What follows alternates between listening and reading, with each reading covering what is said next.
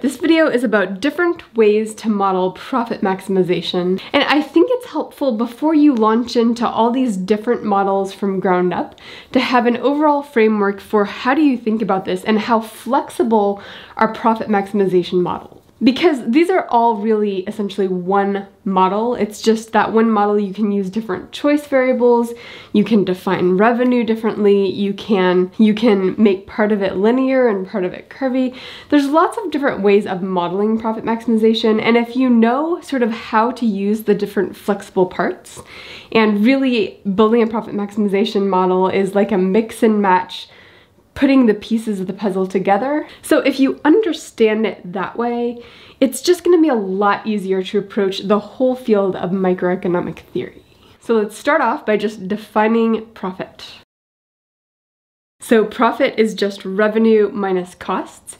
And if you're going to build a model, you need some choice variable, which is just what is the thing that the firm is choosing right now.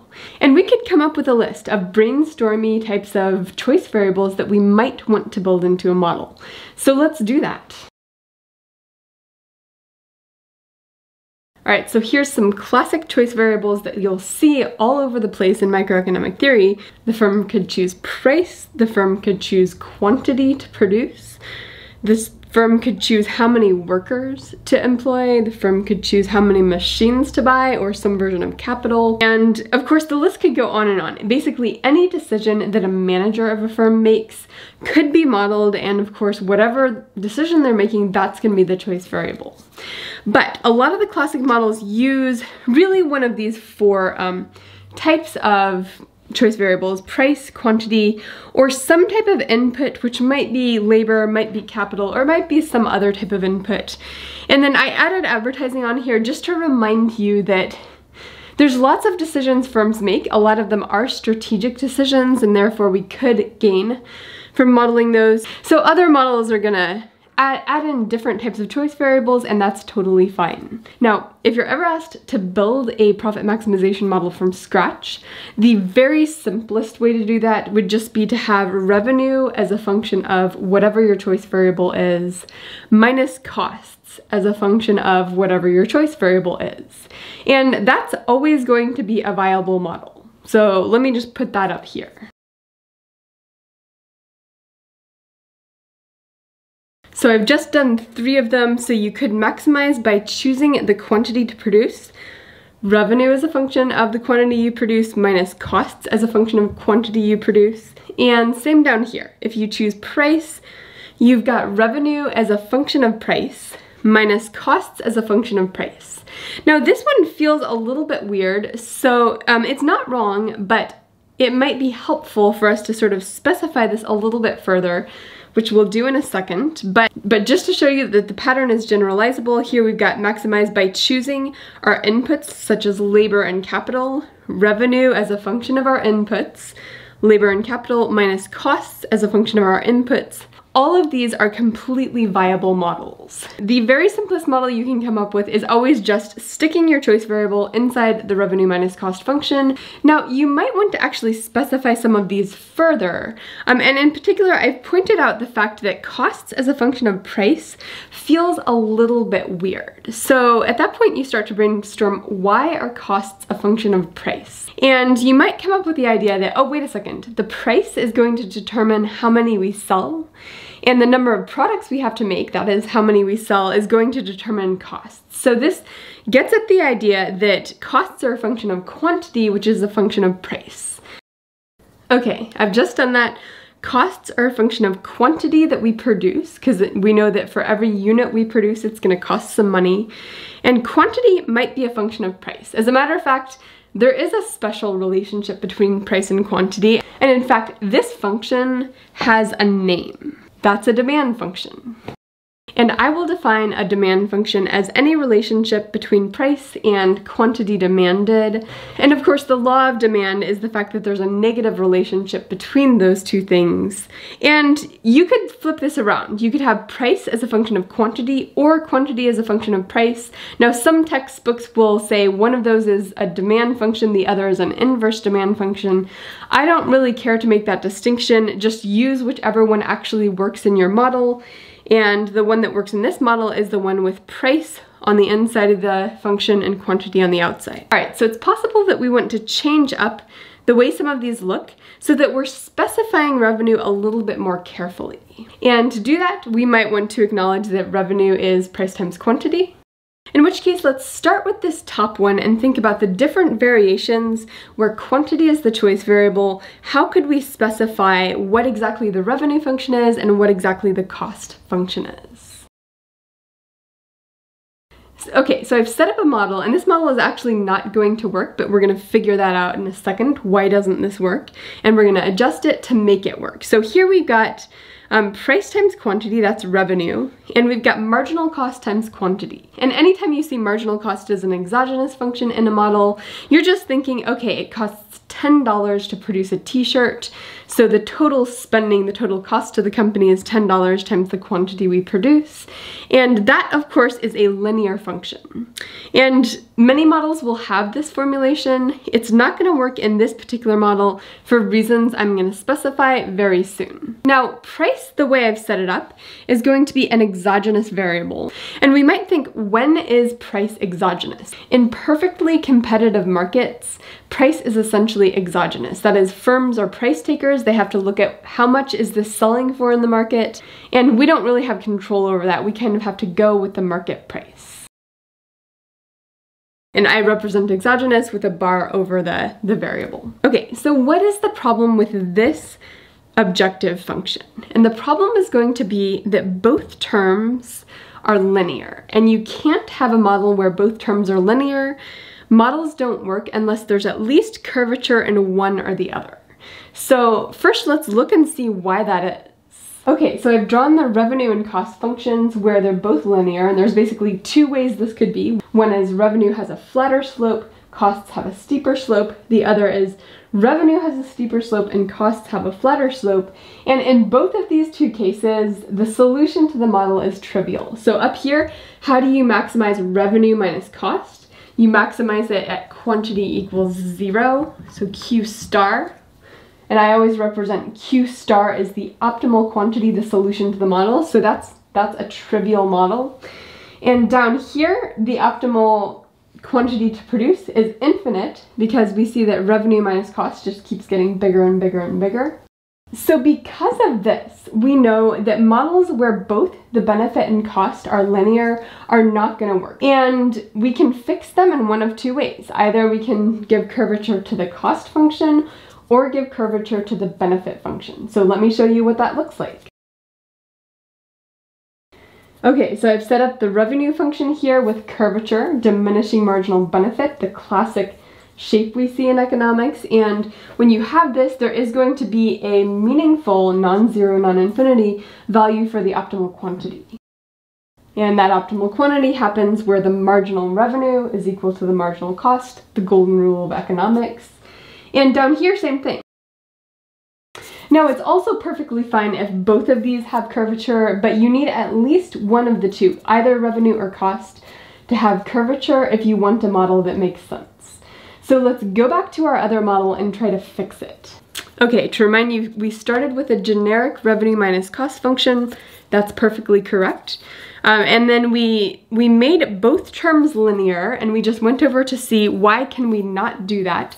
So now we need to make one or the other term non-linear. And for simplicity, I'm going to make this one non-linear, where this cost function is just going to be an increasing marginal cost function. All right, so now we have a viable model, slightly different or slightly more specified than the model up here. Now, we notice that this model is perfectly competitive. We have price as exogenous. But how would we handle this if we did not think price was exogenous? What if we thought that the market price would be determined based on how many we put out in the market? So what if the quantity we produce is going to determine the market price? And of course, that sounds like a monopoly model. It is a monopoly model, and so let's figure out how to set that up. Okay, and as a matter of fact, there's going to be some curvature over here, given that we've got this function, so I'm actually going to simplify the costs over here. Okay, and you notice that we still have price times quantity. It's just here price is exogenous because it's a perfectly competitive environment, and here quantity determines price. That's the relationship between those is a demand function because we have a monopoly model where there is some market power. You can put out however many you want and that's going to determine the market price. Perfect competition has an exogenous price. Monopoly price is determined by quantity through the demand function. Okay, so those are 3 variations on the profit maximization model. But what if we wanted to choose a different choice variable? For example, what if we wanted to choose price as a choice variable? Let's start up with our simplest version and see if we can build on that. Okay, this is what we had before. Price is our choice variable, revenue depends on price, and costs depend on quantity, which depends on price, where this is a demand function. Now the question is, can we use our little formula for revenue, price times quantity, to plug it in for this? And let's see if that works. Okay, now when students get here, oftentimes they have an impulse to add quantity as a choice variable. But you're not allowed to do that. And why are you not allowed to do that? Well, firms cannot choose both price and quantity because if they can, they're going to choose a price of infinity and a quantity of infinity. And we know that's not realistic. And so that reminds us that actually you can only choose price or quantity. You can't choose both because the demand curve represents people's relationship between price and quantity in terms of their willingness to buy. So if you want price as a choice variable, that means that quantity is going to be a function of price. All right, and that works. We've got price times quantity, that's revenue, minus costs, which are a function of quantity, which is a function of price. So we've now set up a profit maximization function where price is our choice variable. And is it perfect competition or is this a monopoly model? Well, this cannot be perfect competition because price is not exogenous. Okay, so we know this could be a monopoly model and probably is, or it could be monopolistic competition. And that really depends on the shape of the demand curve. If the demand curve is fairly elastic because there's a bunch of imperfect substitutes out there, then this is a monopolistic competition model. If there are almost no good substitutes out there, then the demand curve is going to be fairly inelastic, in which case this is going to be more of a monopoly model. And of course, that's really a spectrum. So now that we've done 2 different choice variables in a little bit more detail, let's do inputs as the choice variable. All right, we started out with the simplest form, just revenue as a function of our inputs minus costs as a function of our inputs. But let's try to specify both of these a little bit more carefully. So if we want to do revenue, let's break it down as we have been into price times quantity. And in doing that, I had to decide price or quantity. Which of those things is influenced most directly by these inputs, the workers and the machines? Well, it's quantity. So I've set up price times quantity, and to keep things simple, I'm going to let price be exogenous, in other words, a perfectly competitive market. So we've got our revenue function, and as a matter of fact, this function has a name for it. This is the production function. And of course, if you use Hal Varian's microeconomic theory textbook like I do, you know that the production function has a few different ways that they refer to it in the textbook. One is they call quantity Y, which is output of the firm. And output is literally just quantity. And the other is sometimes they'll just let it be F, like function, production function. So I just want to notate both of those are the same thing. Let's put it up here. Now, what about costs? Is there any linear way of doing costs? Because of course, we know our production function can definitely have curvature to it, right? As a matter of fact, we could draw a little production function. So here I have output or quantity, same thing, versus X1 versus labor or people hired. And we know that our production function has diminishing marginal product. That's a property we see all over the place. So we've got curvature in here, meaning it would be possible to make this linear. And one thing about curvature versus linear, the part of the problem that you want to spend more time thinking more carefully about is generally going to be the part with curvature. So if we really wanted to think a lot about production and not so much about the costs, we probably want to make the costs linear. And in this one, the way to do that is to simply have an input price, wages for the workers and the price of machine for the capital. And Varian's book uses W for this, which is nice since wages is one of the input prices. All right, so now we have one of these profit maximization models. And I guess one last thing I want to say about this is right now we have two inputs, capital and labor. If we wanted to hold capital fixed, sort of making that exogenous. Now we know the input prices are exogenous. Here the price is exogenous.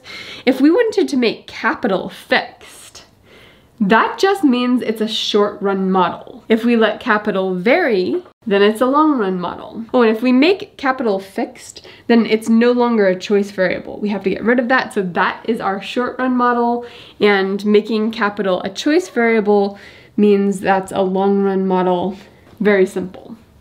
So I think that's all I'm going to say about this for now, but I hope this has given you a framework for thinking about how flexible profit maximization models are, how you're really thinking about what are the choice variables that you want to focus on for your model, where do you want to add curvature, make sure there's curvature somewhere, what is exogenous, and your assumptions about what's exogenous has these real world implications.